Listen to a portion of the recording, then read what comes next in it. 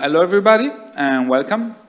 I'm Simone Rabutti and I'm gonna be moderating the panel. I'm here on behalf of Tech Workers Coalition, that is an international organization that unionizes tech workers and in general deals with technopolitics inside tech companies, and especially on behalf of Reversing Works, that is a new organization being formed that deals more specifically on the topics we're going to talk about today. We do technical investigations of gig workers platform mostly, and even though we are open to different kinds of targets, let's say, in order to inform policymakers, but it's also mostly unions and workers collectives on and bridge the gap, the informational gap between tech companies and workers that at the moment is a huge element of oppression and violation of workers' rights, as we are going to see today. We also look for projects and collaborations, so if you see something that sparks your interest today, come to me and we might talk about it.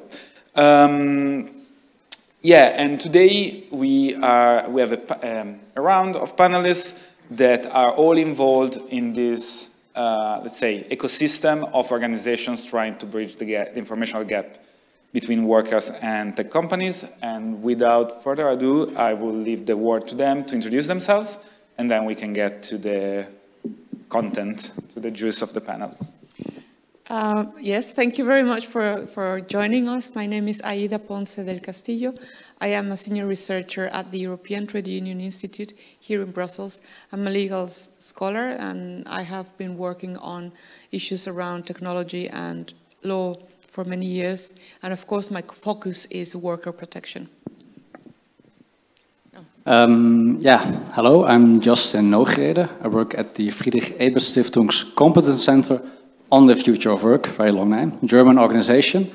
Before that, I worked at the Foundation for European Progressive Studies, also on digital tech policy. And before that, I worked half a decade in the European Commission on digital single market stuff. Like Aida, I have a bit of a legal policy background, and I'm always a bit envious of all the tech experts here in the room and very interested to connect, because the work what we do with unions and workers often revolves around the question, how can we get more tech expertise in our projects? How can we reach out to digital rights activists, many of whom are here in the room? So I hope that this panel can be like a small step to also, bridge the worker movement and the digital rights activist movement to join up with our expertise and competences. Thanks. Looking forward. Hello, my name is John Shafak, and I come from Worker Info Exchange, where we investigate and advocate for the data rights of platform workers. I'm going to be talking a bit more about what we do, so I'm going to keep this intro short. Over to you, Simone. Yeah, I don't know if Sana is connected. Otherwise, she can introduce herself later if she joins. Otherwise, no. I'm here. Yeah. Hello. Yeah. Hi. Yes, hi. Yeah. It's too bad I'm not there, but I'm glad that at least this possibility worked out. I'm Sana Ahmed. I'm an academic researcher. I'm based in Berlin. I'm interested in the global economy of digitalization, so I research work related to digitalization of work, automation. I'm a researcher at Helmut Schmidt University in Hamburg, but I'm also an associate at the Weizenbaum Institute and the WZB Berlin Social Science Center. I have been looking at work in global value chains and the role of state and how that sort of, those trade relations, the power asymmetries, how that structures workplace conditions and possibilities for bargaining. But I also look at migrant work in Germany. I'm looking forward to the discussion. Thank you very much. So let's start. And we are here, this panel is a bit a different topic than what people in privacy spaces are used to. And maybe not, but in our understanding, the topic of worker rights are often overlooked in these spaces, and it might not be so obvious how privacy in theory and in practice connects with collective rights of workers, because they are usually perceived as like very separate spaces. So I will ask Justin to explain a bit what's the overlap and how, why we are here today also, because this is a justification for the panel itself. All right, thanks Simone for that introduction. And as I said, I don't have many technical skills, so let me do the broad picture here. And I think the big picture when we talk about workers' rights and like data rights, or perhaps more narrowly privacy, is that, and these are not my words, but the words of like US law professor Brishan Rogers, is that digital technology, digital tools are right now used by many employers, frankly, as a tool of, I would almost say, class warfare or class domination, right? So when you talk about digital tools that employers use, I mean, they use them to, for instance, displace workers through automation. They use them to kind of like de-skill various tasks to make labor cheaper. They use them to suppress labor organizing or prevent it, to physically separate workers from one another. They use it to, of course, surveil workers ever more, which links back to privacy questions, of course. And they also just use it to basically deny a whole bunch of workers their basic legal rights. And this leads then to like a lot of like, I don't want to say less skilled workers, but people like on the bottom of the labor market being subjected to more and more market discipline and kind of a Darwinian struggle. Whereas on the other side, there's a lot of like rent generating innovations really, and more control over data that's being hoarded and concentrated at the top in a few hands. And I think that's a key power imbalance that is very visible in the gig economy, and we'll talk about that more in this panel. And this is something that also at the FES Competence Center we're very concerned with, and we try to redress that power imbalance. And when you talk about like redressing that power imbalance between employers or platforms and workers on the other hand, then you talk about data. You talk about knowledge, which is data. You talk about how workers can get a handle on that data. Now, in the workplace, this is often about collective access to data, right? Because a worker, he wants to know not just his or her individual data is being gathered about him or her, but you want to have a more broader picture of the salary structure in a firm, like chances for promotion, discovering patterns of discrimination, finding out how work is allocated, for instance, in the platform economy. And for that, you need more collective access and not just personal data individual. This is, of course, difficult in the gig economy because, as you probably know, many gig workers are often falsely classified as self-employed. And the sector is very new, which makes it difficult also to organize. And platforms are organized in such a way that it's very difficult for workers to come together.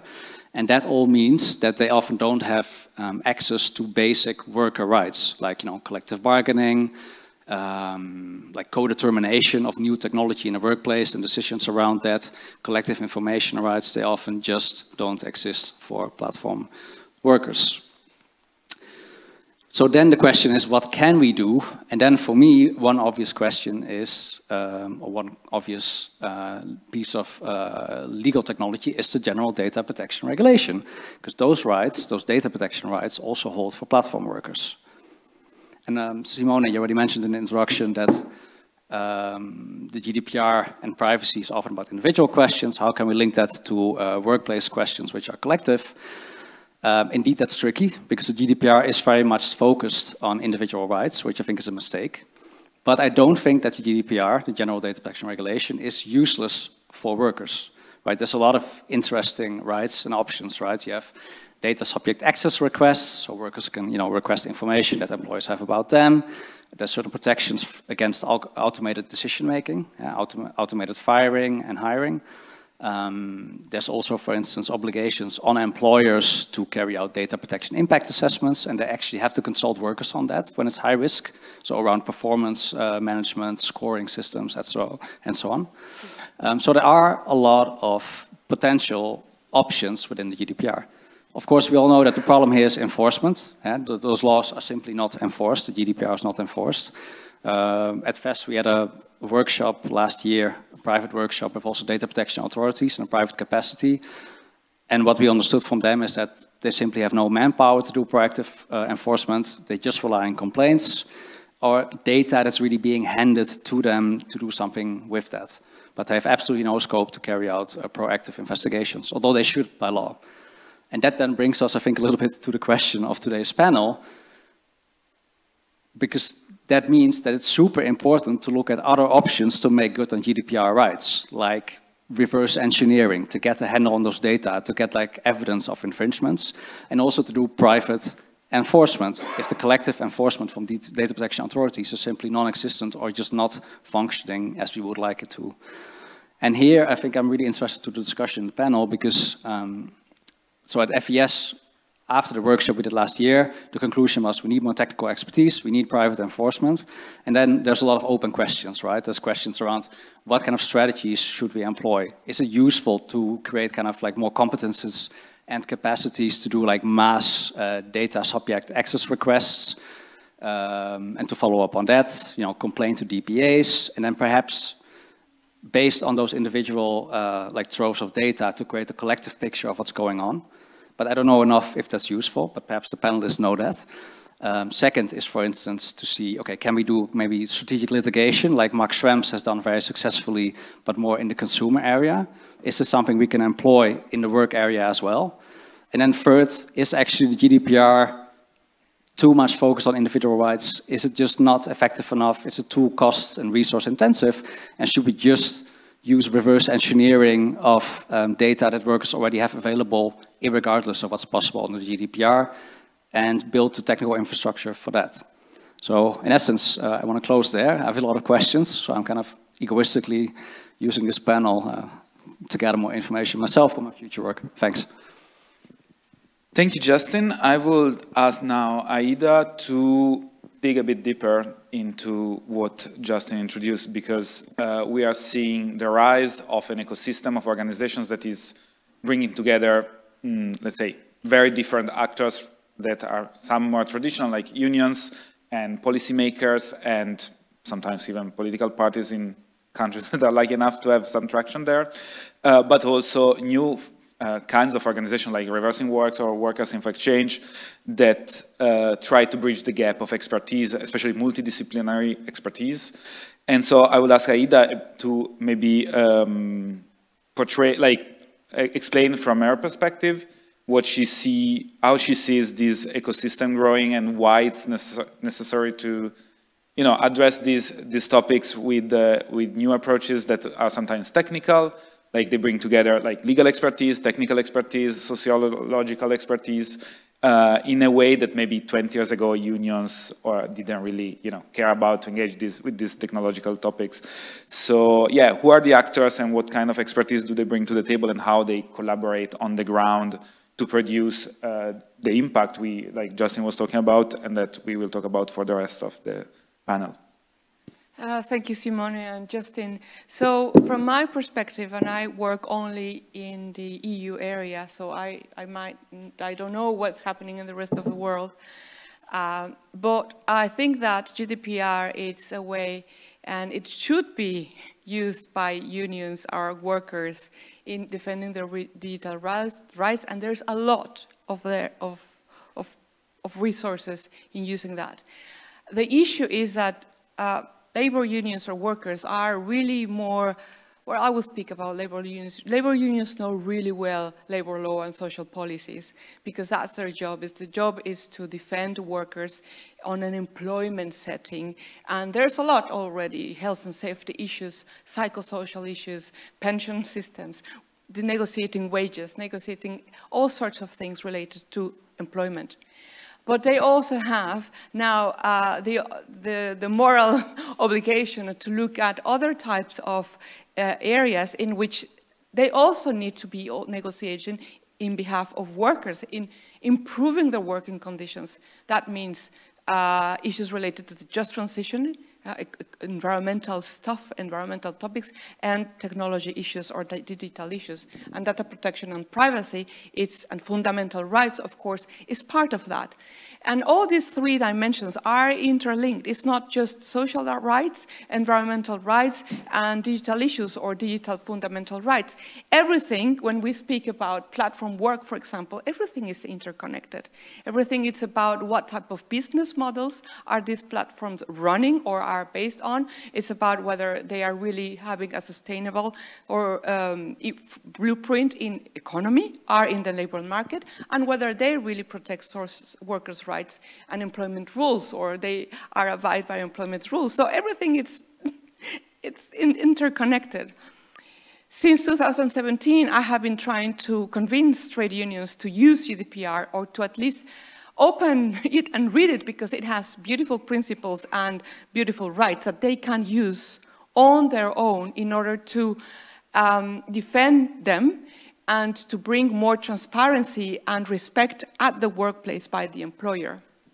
The fact is that I believe that they are a little bit shy or just naive in using GDPR, because, as I explained at the beginning, it's not their natural field or their natural environment. But when I say there is evidence that GDPR works, despite that there is a lack of enforcement, which is also true for labor authorities. They also have lack in inspecting workplaces, because workplaces have to be inspected all the time in all EU countries. They also suffer from human resource expertise and time and overload. It's the same story as data protection authorities. And that is not an excuse to say that GDPR doesn't work or cannot be enforced.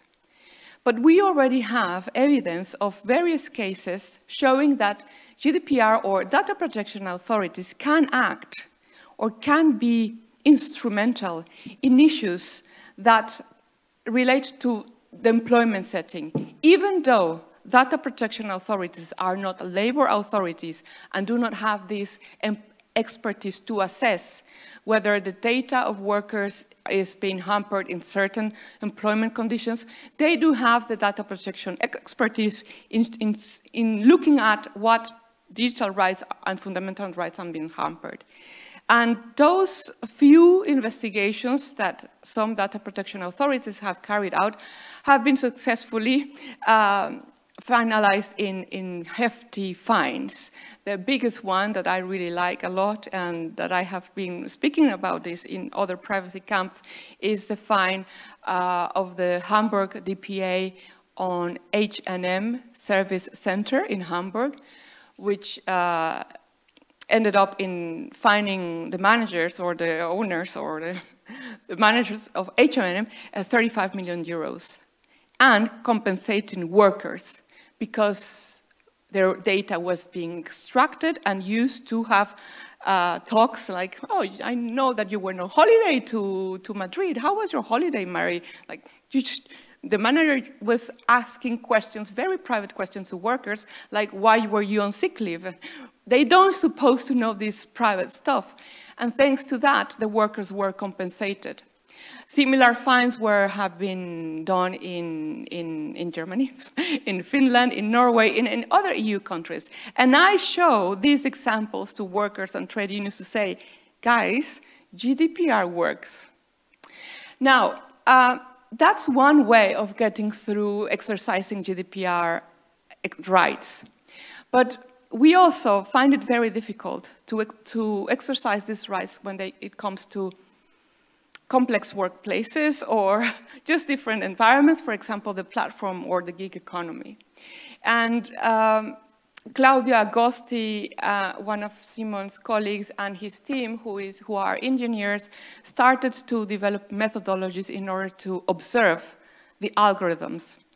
And they tried this methodology of reverse engineering in one single gig worker who worked in one food delivery platform in in Italy, called Fodinio. This food delivery platform is associated to Glovo in Spain, which is a little bit bigger. So it's in Italy and in Spain, this case is known as the Glovo Fodinio case. Thanks to observing the algorithm through the app of the worker, which was a technique that was employed during 3 years, because of course you can imagine it's groundbreaking technique, it's never been done, and it's the first time we look into an app an algorithm of a delivery worker, it was blunt. The evidence was incredibly stunning. We knew, or we know, that apps are very intrusive, but we know now that thanks to that, this app of Fodinho this algorithm could look into the time, working time, which is okay, to know how many hours you work in your company, but the app looked to the time beyond working hours, meaning resting time, off time, sleeping time. So all the times were calculated, something that is not legal for employers to know. It also knew when the phone was on and off, the speed, of course, and all sorts of parameters that the rider didn't know that they were collected. Moreover, all riders know that there is a score thanks to their speeding delivery, their food, or their rides, but besides from that normal visible score, there was another hidden score, that it was a ride score in which the real rider was profiled and measured. So it was having two double sorts of evidence, and it was just appalling to see that. What did we do with that technical evidence? But it was so important for us that this group of engineers delivered their report in order to support the claim of the Fodinho global riders in the court of in Bologna in Italy. And thanks to this piece of evidence, or this report, the DPA read it and said, thank you very much for giving this for free, because they didn't do the work. The work was done by Claudia's team with money from someone else. And that helped to the DPA to condemn Fodinho, and then we have another case. That is huge, because we know what the algorithm has and measures. We know that it can serve DPAs. We know that we have a lot of information thanks to technical investigation, and that gives more knowledge to not only the workers, but the whole labor movement, including trade unions. So I think that this type of collaboration between sociological researchers, legal researchers, privacy people, and of course technical people can bring a lot. It's just leveraging so much the power that we can have, and helping DPAs in doing their work. Thank you very much. In the room, we also have another person that participated to this project, Alessandro Polidoro, that is here in the first row. If you have more questions about the project, is also like the legal, like it was involved in the legal side of it.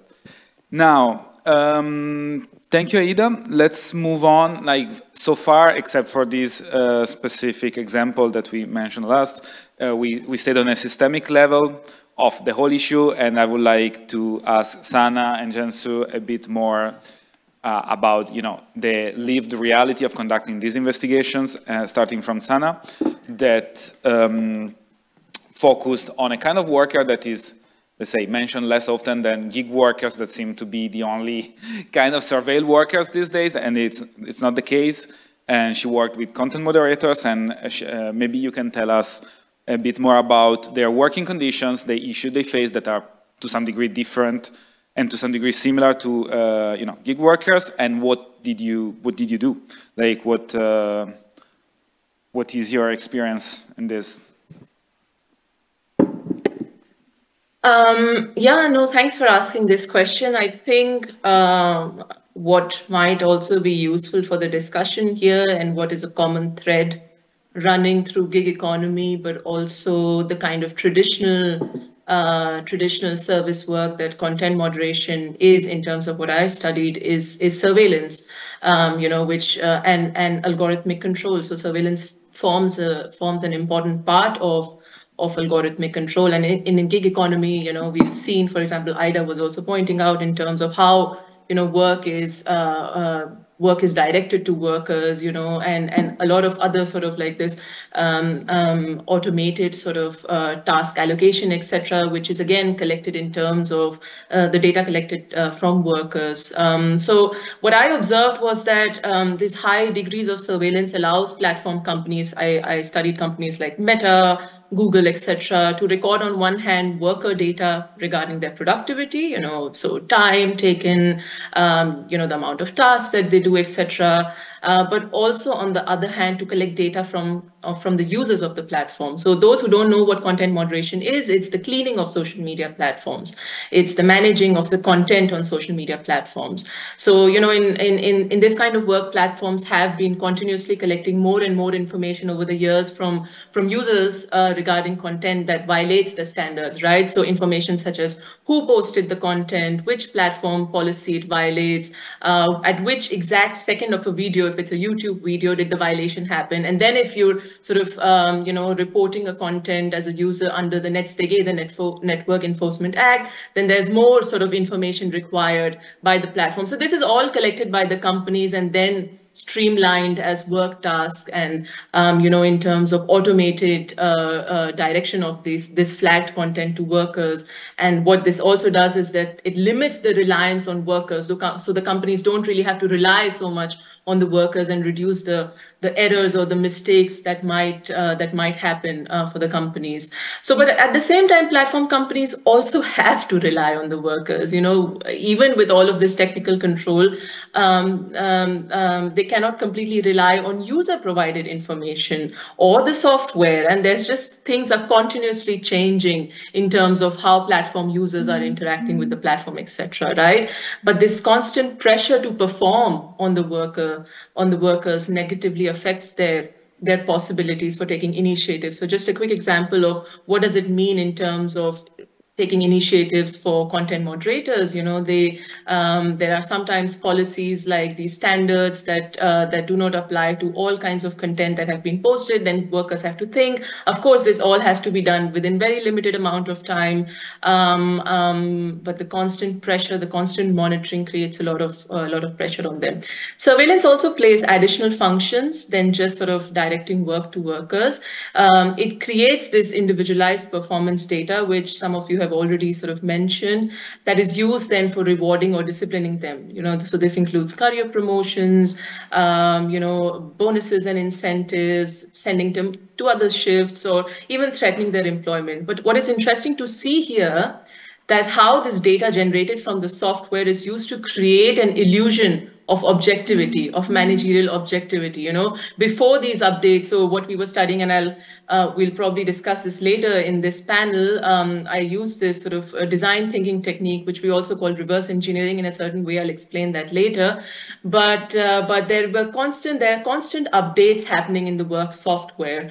And before, workers could contest with their management, hey, why am I being sort of like, why is my performance being scored like this or that?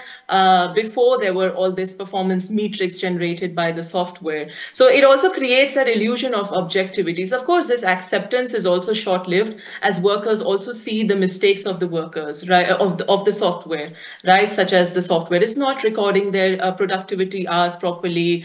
Sometimes they get the wrong content in their queue, etc., etc. They also see that there's restrictions on workers, emotional management techniques. In content moderation, there is high degrees of distressing content, such as violent content, sexually abusive content, etc., etc.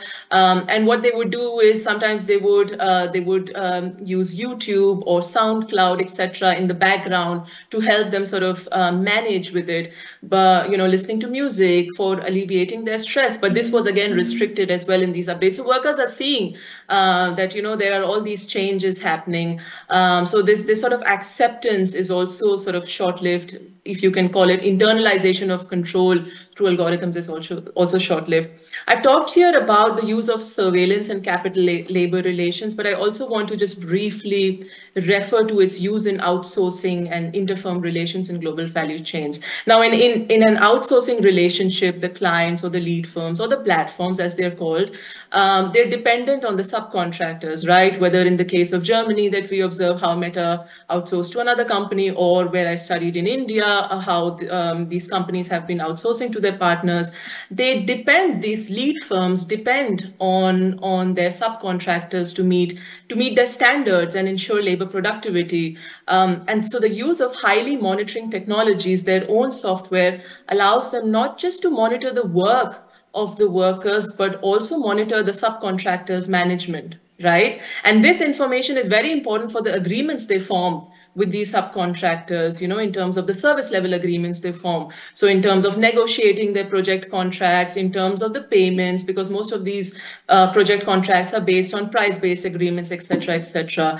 And again, this is also, then it opens up a scope for possibility for regulation here, in terms of these platform companies or these lead firms cannot say, we don't know what's happening, you know, in an outsourced workplace, because they know, you know, there's high degrees of transparency and traceability available to these platform companies through these work software. Yeah. Thank you very much. Now, I will ask Jansu to do the same exercise and tell us a bit about the investigation of workers in exchange, that is the organization she works with, and what did you find, what did you do, what were you looking for? Thanks, Simone. Yeah, both Aida and Justin have talked extensively about the need to use the GDPR, which is what we do. So I'll try to give some examples from our work to explain what that looks like. So all of our investigations start with the exercise of workers' data rights. So what that means is we make subject access requests, which try to retrieve the information, the data that is collected from companies, collected by companies from the workers, as well as data that is observed and inferred about them, as well as information relating to automated decision-making, that they may have been subject to. And there's two dimensions of this, as Justin touched upon, the individual and collective. One thing to add is that when we retrieve the data, we try to build on it with more technical analyses, such as, you know, analyzing the data that we retrieve. So the goal of this effort is to expose the algorithmic control that is exerted over workers, as well as the conditions, the qualities and methods of that control. So the short answer to what we're looking for is we want to understand how algorithmic management was exercised and what the consequences of it were. So the individual level of this is often dealing with the resolution of individual disputes. In these cases, we're usually dealing with deactivations or suspensions, which we take to be unfair dismissals because they result from automated processes that platforms give very vague explanations of or don't explain at all. And they tend to be really strong indicators of the kinds of control that companies are exerting and trying to obfuscate. So for example, we might have a case where a worker is dismissed for not making deliveries fast enough, but they won't be told how slow they were or how fast they were expected to be. And this goes back, of course, to the question of companies wanting to appear as though they're not controlling the workers so as to avoid their employer obligations, so as to misclassify the workers. But potentially also what it points to is that workers are being driven towards unsafe work through hidden performance metrics and targets. We're seeing this with one particular company at the moment who are guarding this information very closely, and they have been responding to our requests for delivery estimates, estimated times of delivery, by arguing that these are not the personal data of the workers, even though the workers are being directly evaluated against this metric and being dismissed as a result of it. And I think this is a good example of needing to take that multidisciplinary approach that we mentioned earlier in this conversation, because you have to deal with this legal argumentation you have to dismantle these arguments, and then you have to analyze the data once you're able to retrieve it to demonstrate precisely how a worker has been mistreated. But going back to the individual versus collective question, the individual worker obviously requires an explanation of which deliveries were slow, by how much, and they'll want to offer their perspective on why that might have been. And a subject access request facilitates the retrieval of this information. It sometimes prompts a review that should have taken place in the first place. But the collective dimension of this is that when you have lots of workers demanding this information, that data in aggregate can stand to form a very accurate picture of how work is organized on that platform, what the conditions of work are. So that can be, as I think Justin already mentioned, well, first of all, hidden performance targets, as we discussed, but also how work is allocated, how pay is set, whether these are done fairly, whether there's any profiling or personalization involved in these, whether these match companies' statements and assertions about how they're conducting their business. So this collectively used can be a very, very powerful tool. And that's those are the kinds of questions we're trying to answer as we work towards the collectivization of worker data. Finally, another aspect of our work that might be considered another methodology and already mentioned as well is our strategic litigation work, where we try to advance these issues in the courts, which are also quite interesting in that they can force disclosures that we're not able to obtain through regular DSAR submissions. We had one very interesting case in London, for example, where a driver was dismissed with an allegation of account sharing, which Uber concluded from the detection of two devices registered with the driver account in 2 different locations at around the same time. So what had happened in this instance was the driver had lent his personal phone to his son for the day, which, by the way, is a very common feature of how workers engage with technology. They're tied to this device all day. They naturally want to have divisions between work and personal life, and they assume that they can do with their personal devices what they want.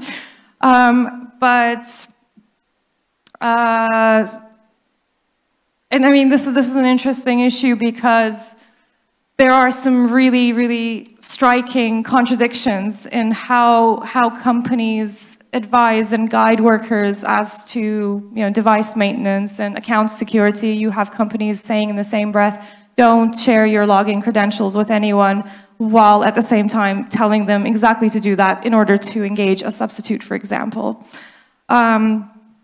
But going back to this case, this driver brought his case to us for us to investigate, and we asked for a data set called driver online offline, which is pretty self-explanatory. It shows when the driver has gone online to make themselves available for work. And it will show this for all of the devices registered with the account. So we looked at this data, and we didn't see any indication that the second device had been online. And ultimately, what was revealed was that Uber was collecting additional data on attempts to go online. So all interactions with the app, all taps, all presses of a button, all scrolls of a screen were being tracked and being used against the driver in this instance, and which found him facing an allegation of fraud. And I think that's a really strong example of surveillance that is, present on these platforms as well. I'll stop there, but hopefully that gives you an idea of what we do. Thank you very much. Yes, so far we mentioned like the idea that there are different approaches to investigate these opaque systems. And Sana mentioned a specific one that she calls design thinking, and I will ask her to elaborate a bit on what that means. How does it look like? Yeah, I think before I can explain what I mean by design thinking, I would like to speak a bit about transparency. And of course, we've been talking about surveillance practices, but also how, and I think this is also what was mentioned in the beginning, these industrial practices of secrecy, by these companies, how difficult they make it for researchers and trade unionists and other members of the public to really understand the processes of production and the working conditions therein. But it's also used by the management to hide several important aspects of work, again, that was mentioned. And in this scenario, when we started thinking about using this design thinking technique, we focused on the work software, which takes an important role in this equation. Although when I studied the workplaces in India, there were also physical cameras installed, which were also collecting data on workers and how workers were also internalizing this surveillance. Anyway, so the use of the work software allowed management here in Germany, but also in India, to hide several aspects from workers. I think the most important aspect was how these software are embedded with the machine learning software, with the machine learning tool, how it functions. So some workers were told there is a machine learning tool. It is learning some of the aspects from your work, but not really how it's really codifying the labor knowledge, how it's really recording all those different aspects of what workers were doing. And this was again in Germany and in India that was happening. So there's a lot of sort of like obfuscation around this machine learning tool, but also, in terms of what is really happening with this work. There is a general sort of, obscurity around work processes, and especially when it's outsourced work processes. But what happens when a content moderator sort of like tags or moderates a certain piece of content? Where does it go? Is there another team, sort of connected? Is there another sort of like workplace in another geography connected? So it's all very obfuscated. There's just a work software that you're working with, and also for which all purposes the worker data is used. In this software, there is also the chat tool. So all the communication, informal and internal communication within teams, happens through this chat tool. So workers are really restricted from moving around within the workplace to go and speak to each other. So you don't have this sort of, meeting at the sort of water drinking space or coffee space where workers could talk. Everything is very monitored. And this chat tool also includes the team leaders, the supervisors, right? So there's also that kind of sort of presence, but they don't really know. So there's some kind of internalization of this monitoring, but they don't really know what is really happening. But again, I think workers are the ones engaging with the user interface of the software, and they know about the shortfalls of the software, when it doesn't work, how it works. So this we observed already, that workers were very sort of like, knowledgeable about, how to use that software. So together with my colleagues in Berlin, we tapped on this aspect and studied the content moderation software at a German company subcontracted by Meta. Given that we had no access to the company, because content moderation is extremely, extremely confidential for various different reasons. I can talk about it in the discussion if anybody wants to know, but the reasons what companies possessed. But we had no access to the company and any information about the workers. So we used the design thinking technique to try to understand the design of the human machine interaction of the work software. We call this as reverse engineering as well of the labor process, in the sense that we don't have access to the software, but we try to deconstruct how the software functions from a worker's perspective. So what we did was we made use of group workshops, where we were able to render the detailed model of the software's user interface, with its different pages, right? Like what happens when you open the software? Is the name of the platform company anywhere visible, which it wasn't, even though they're working for Meta? There's nowhere anywhere written that it's Facebook or Meta. You know, where are the multiple menu options located, right? Where is the time tracker located? How are they changing? Where is the different location and functions of button, right? Like, how is the task really coming? You know, are there restrictions on going back to a previous task? What happens when you don't sort of like, you know, do your task within the average handling time? Can you forward the task? What about the chat tool? So we try to render different wireframes, design frames for all of these, and we would ask for workers to draw them out and send it to us. So by making use of this method, not only were we able to access previously inaccessible information about how dynamic this work software is, how like every week there is an update in the software with its regular changes in terms of controlling workers' discretion over their tasks and time. So this is really where you know, it's changing the conditions for workers in terms of their tasks and time.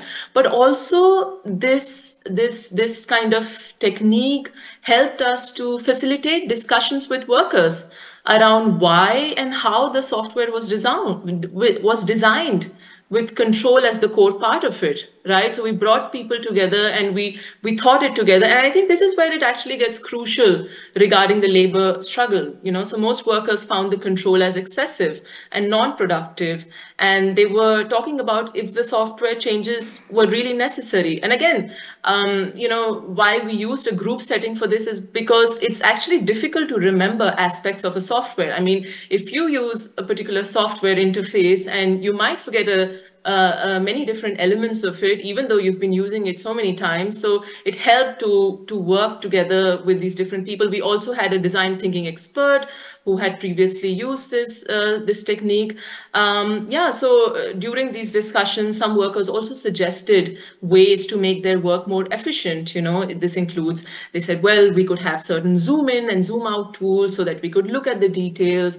We could, you know, access the policies and things, resources better, or how the content moderation software needs to become more user-friendly.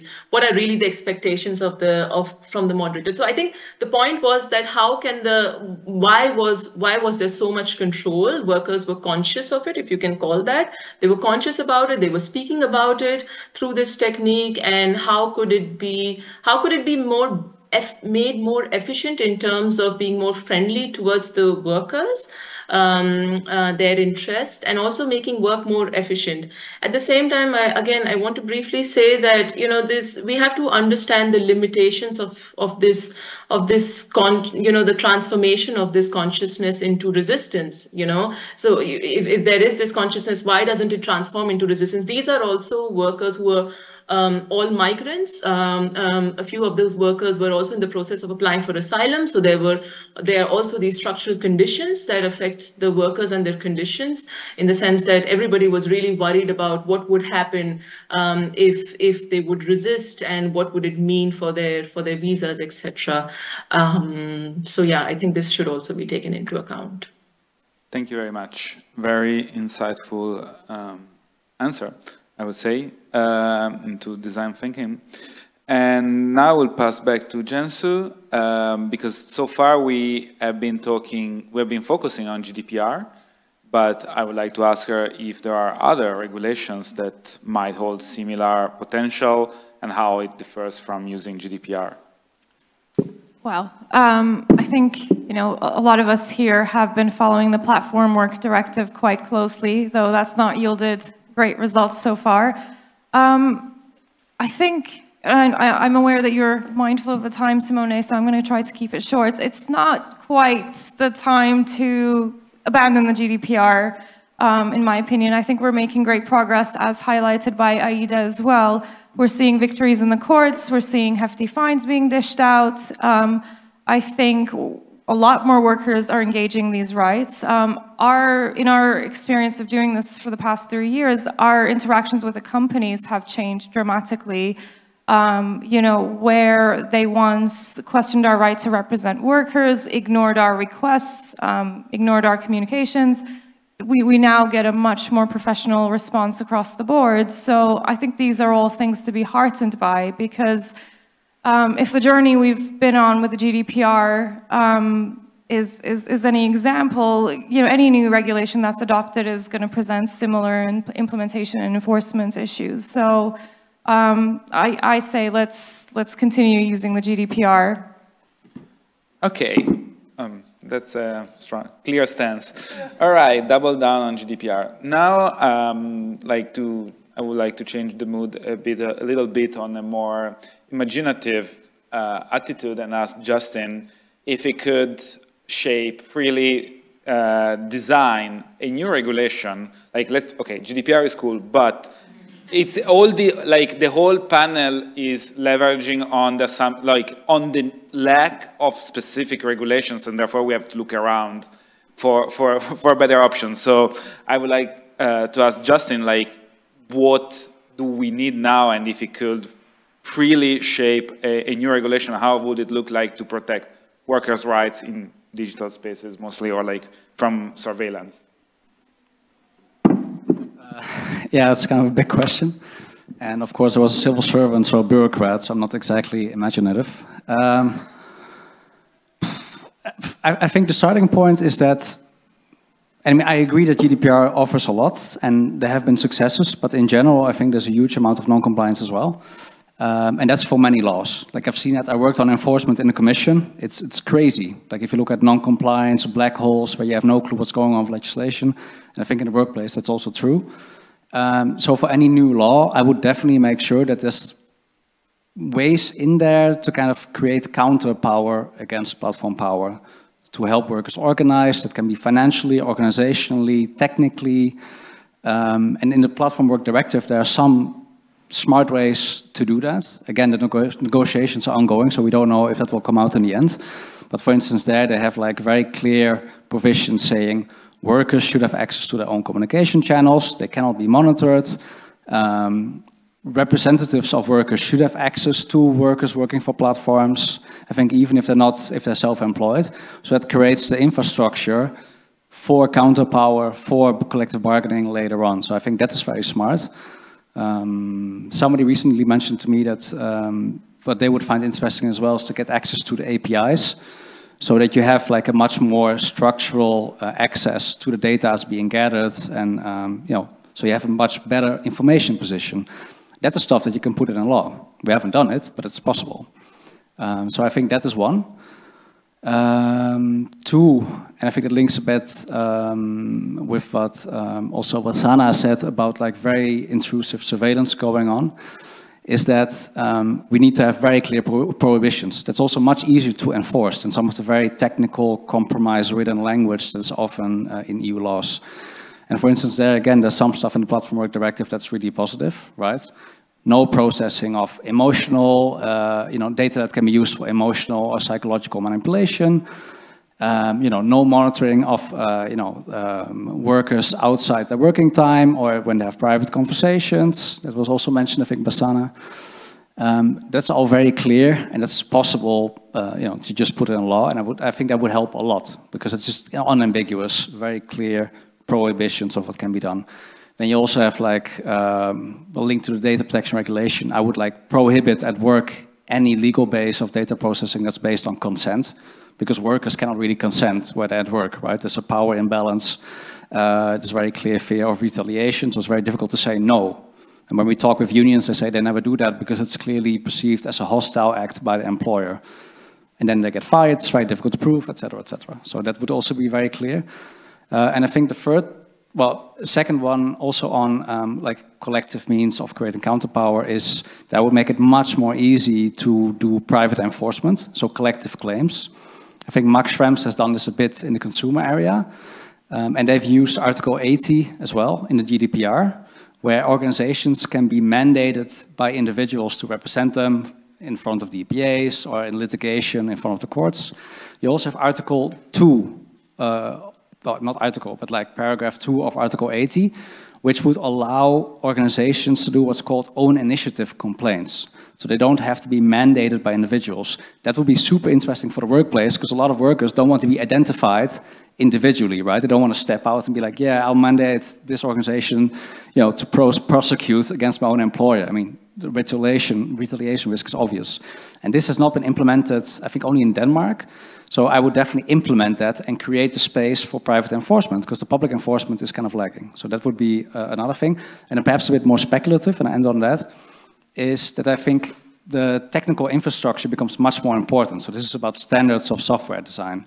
And you have a lot of like kind of vague provisions in the GDPR, for instance, data protection by default and by design, but also in the new AI Act around data that has to be representative, there has to be kind of a human in the loop principle, but that's all not defined in legislation, right? So it will be standards bodies to decide that. And I think there's probably a lot of scope to get much more active on that.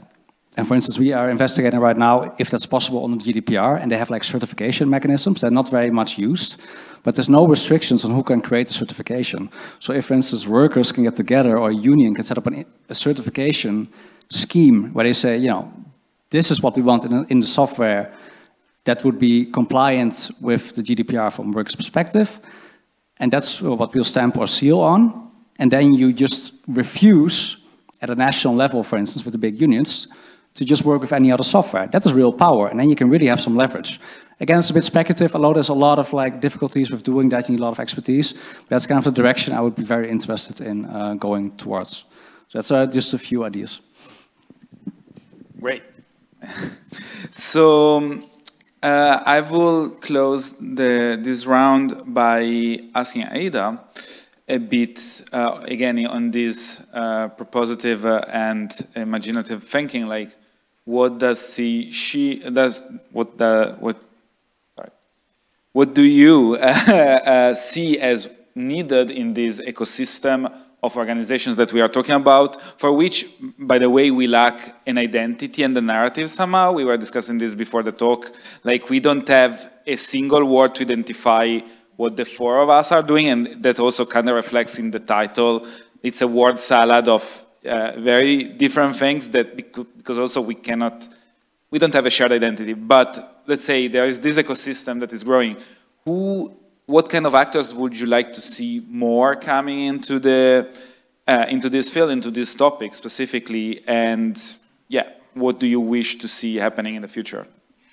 Thank you, Simone. And if I may, I would like to push that question to you, of course, because you're hearing us, and I'm very interested in what you think about that. But before I push the question to you, I will tell you a little bit what I think.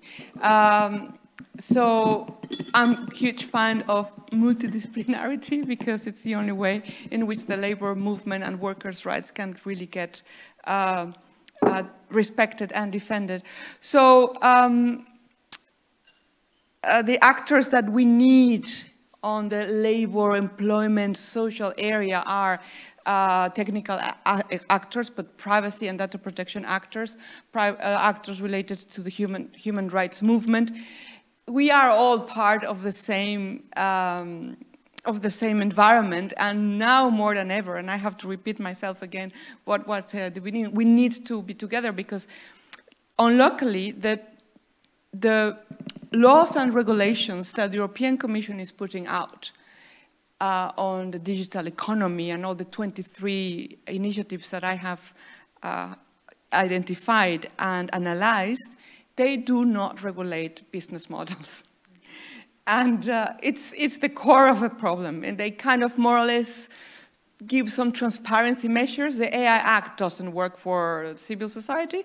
It doesn't work for workers' rights, so forget about, we cannot use it at all. The platform work directive, that it is to improve the working conditions of people working platforms, is going to be trashed, because the lobbyists have managed not to have it, but it doesn't even regulate the business models of digital platforms. It's about improving the minimum working conditions of people there on the streets, so they don't want it. The chapter on algorithmic management, which is kind of the copy-paste of GDPR into finally a labor law piece of legislation, which I think it's quite innovative, is probably going to be watered down, knowing that we have some difficulties in exercising the right on explanation on GDPR. for the platform work directive, what kind of right for explanation a worker is going to have. So all the things that are half-baked bonds in terms of regulatory initiatives cannot be, we cannot expect more from regulators at the moment. So this is why we need to get together and fill in the gaps that we all have in our own disciplines, and going from small network to big network, and hopefully the privacy camp next year will be privacy, labor, and other type of disciplines camp. Yeah, and hopefully you can tell us more what you think about. Yeah, yeah, that's also my, let's say, wish is that some people in the crowd here today might consider to you know, switch from whatever topic they're working on. Maybe they're very meaningful stuff, but also like join us and support this kind of struggle. And we have around 20 minutes left, I think, and I would like to open the mic to questions if you have any for the panelists or for me. We have one. I think we don't have anybody bringing mics, so I'm gonna do it.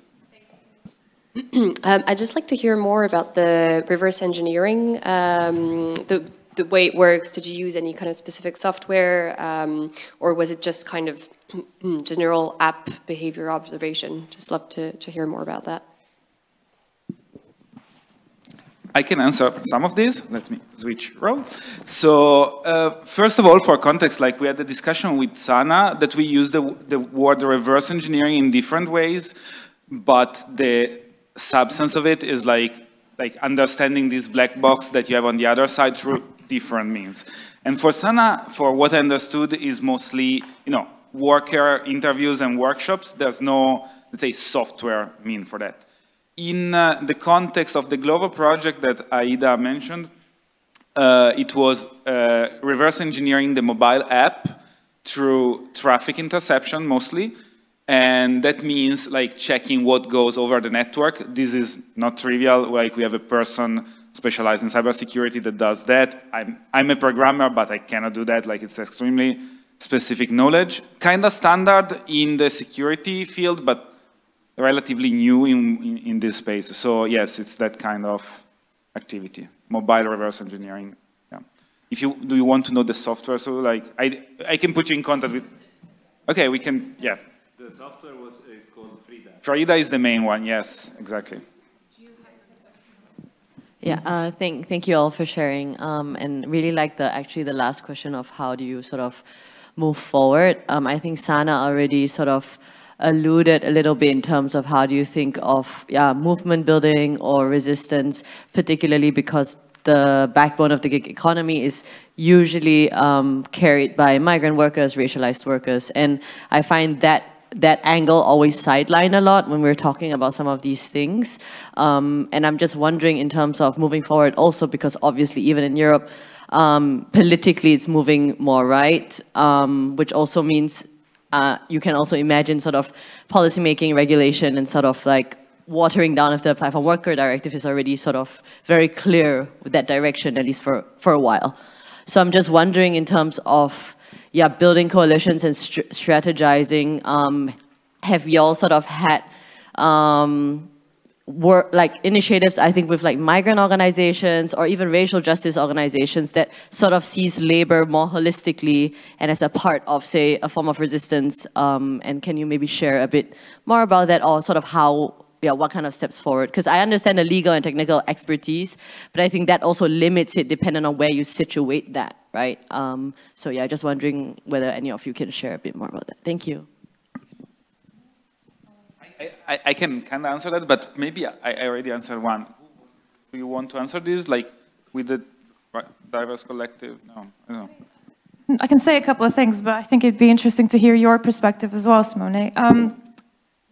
Yeah, Jill, I don't have, terribly, specific things to say. It's still something we're working on, but we are trying to shift some of our efforts towards like very locally oriented organizing, where in London, we have a project ongoing with Tower Hamlets Council where we're trying to build coalitions with groups such as like renter unions, what else, like anti-raids groups, you know, trying to kind of look at the confluence of issues that this migrant worker group faces, and trying to address them holistically. But I mean, as always, these are all very under-resourced groups, so it's very hard to say what the impact will be at this moment. But I think that's a vision for how to move forward with this goal. Sana, do you want to say something? Yeah. Yeah, I can add to it. I think when we think about in terms of power, you know, workers recognizing their powers, I think that's not really observed when we talk about migrant workers, especially in platform economy. And migrants do form an important, some say, an infrastructural sort of, you know, they take this infrastructural role in the platform economy in global north, in Europe, so to say. But at the same time, this does not transform into power, and there are various reasons. Of course, there's the structural problems. There's also, you know, people wanting to move into better jobs. And when you do this kind of work, it's also, you're not really building any skills. But I think we also need to talk about the role of trade unions here. I don't know about the rest of Europe, but at least in Germany, traditional trade unions have not been very supportive, and you can't just dismiss and say that, well, you know, workers are, you know, they don't really want to organize, but why don't they?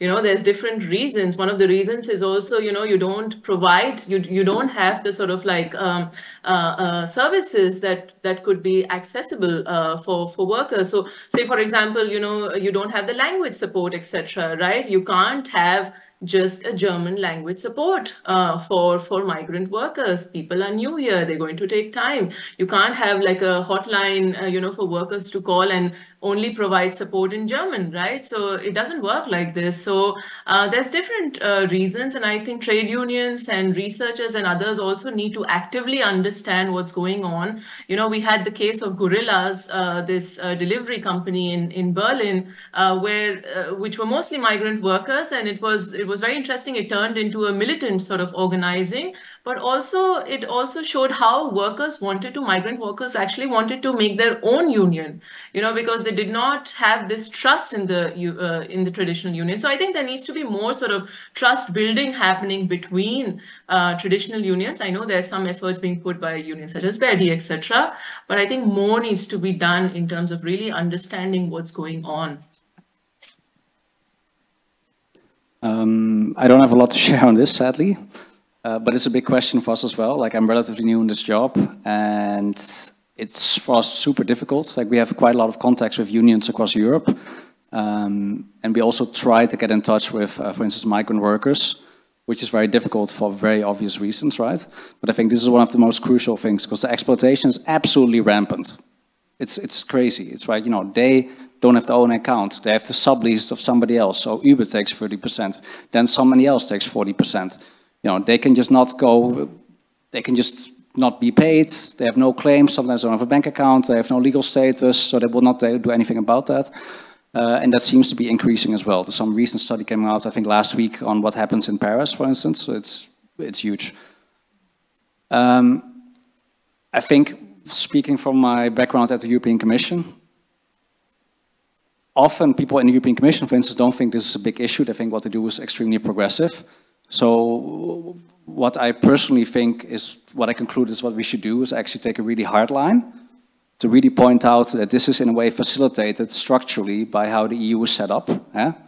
How they let certain workers come in, illegal migrants, not give them the status, but rely on a huge pool of cheap labor. And that is not coincidental, I think. So it's an infrastructure, right?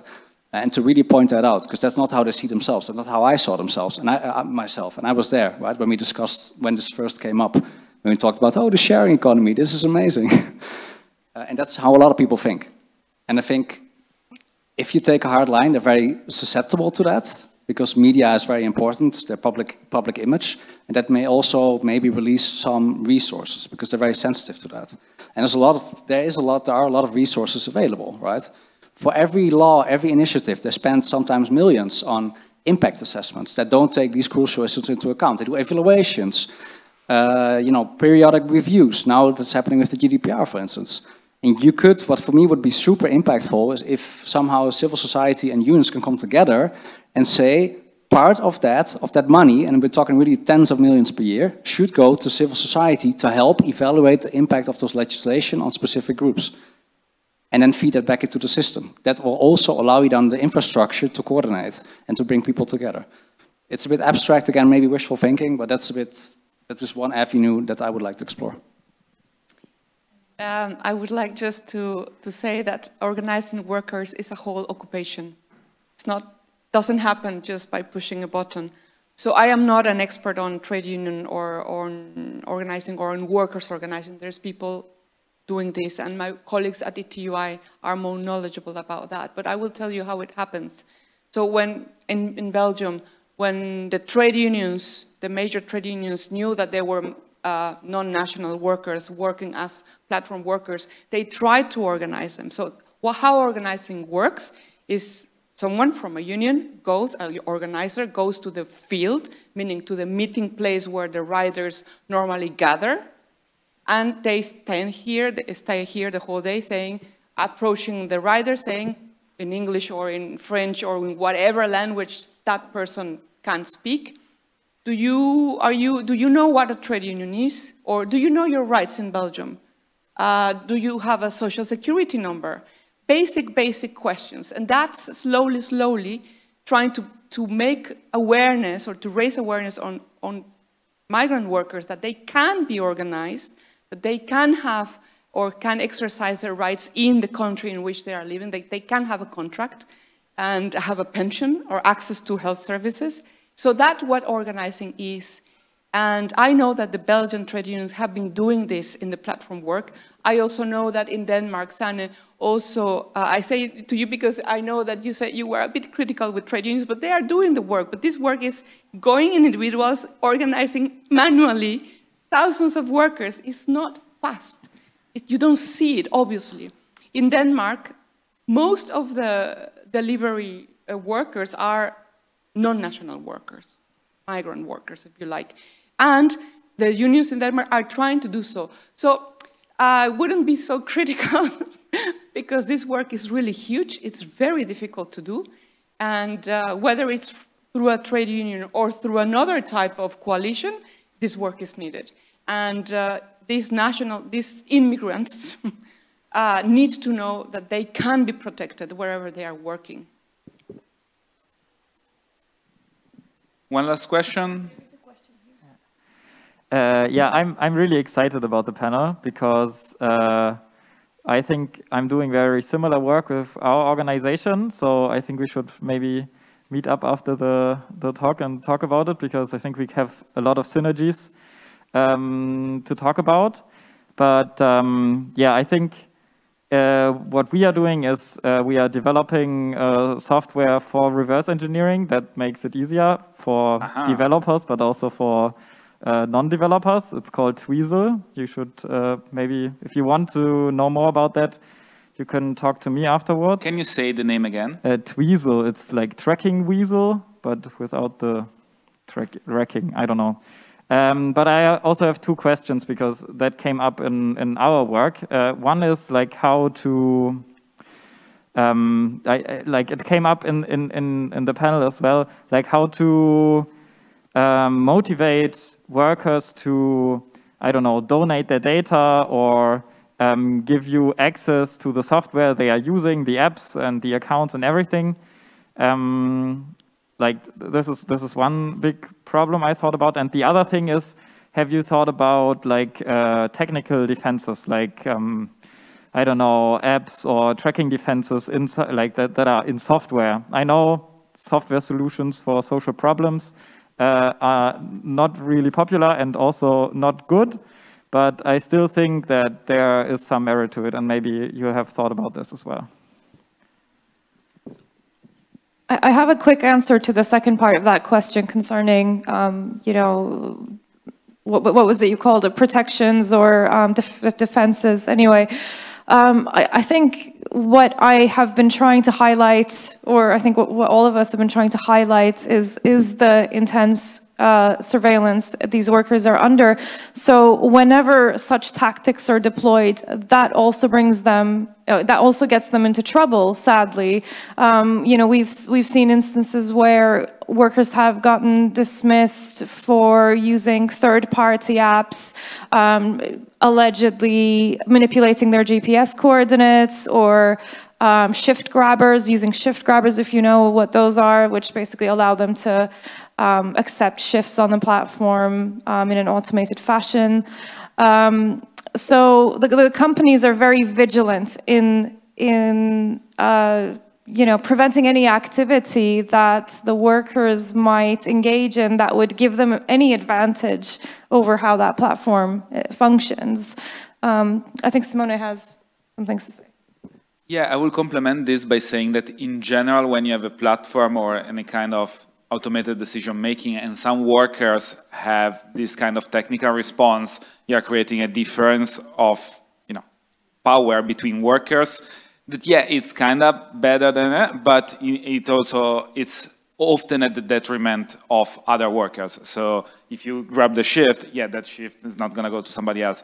So it tends not to be a solution.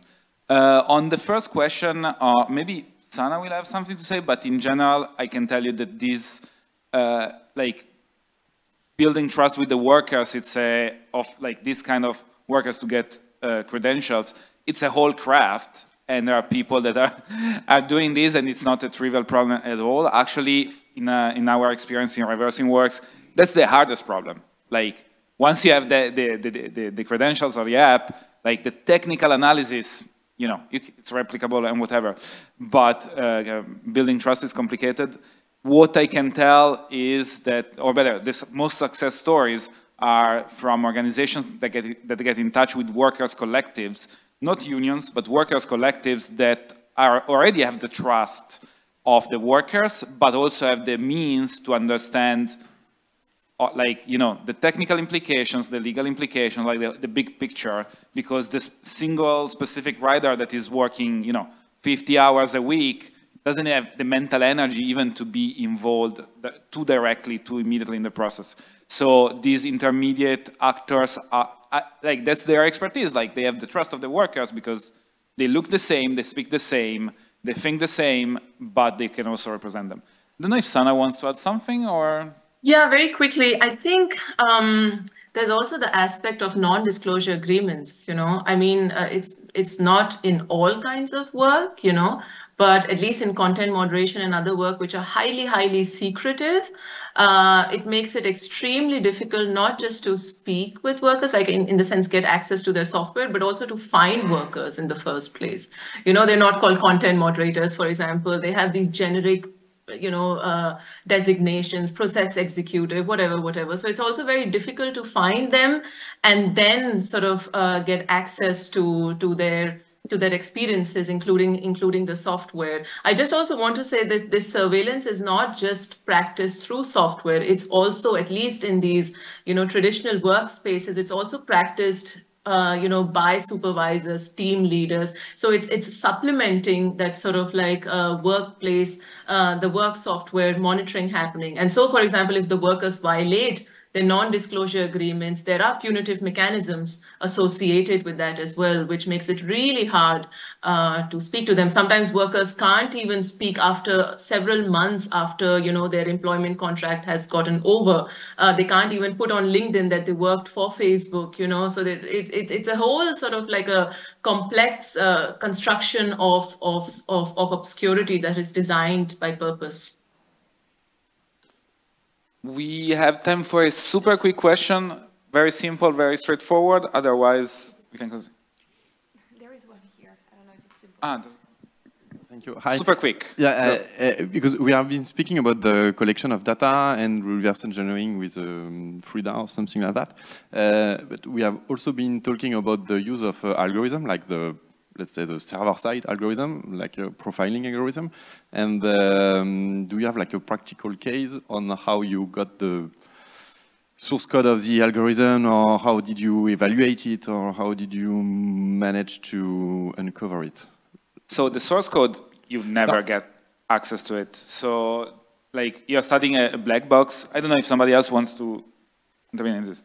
But yeah, unless you have whistleblowers, you don't get access to the actual algorithm. You can make assumptions and have a scientific approach of like thesis and you know, evidence of what's happening behind, but you never get to reconstruct the whole thing. So the legal case must be built on different grounds. I'm not sure if this is answering what you were asking, because you said source code, but in all of these, like you get maybe the mobile app compiled code, like you can reconstruct it. I don't know how technical you are, but that's also not what, like most of the things happen on the server side, not on the client side. So yeah, it's a very different exercise than analyzing source code. I don't know if it's, we can talk about it later, yes. All right, I think time is over and we can close here. Thank you everybody for joining us. Thank you to the panelists, thank you Sana.